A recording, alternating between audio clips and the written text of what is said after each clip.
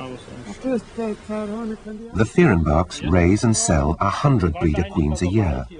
They're one of 2 distribution outlets Brother Adam has in Germany. The other is a cooperative which generates some 800 buckfast queens a year on an island apiary in the North Sea. These few days in Germany are a prelude to a great adventure. Brother Adam is relaxing, building his strength, visiting friends and family.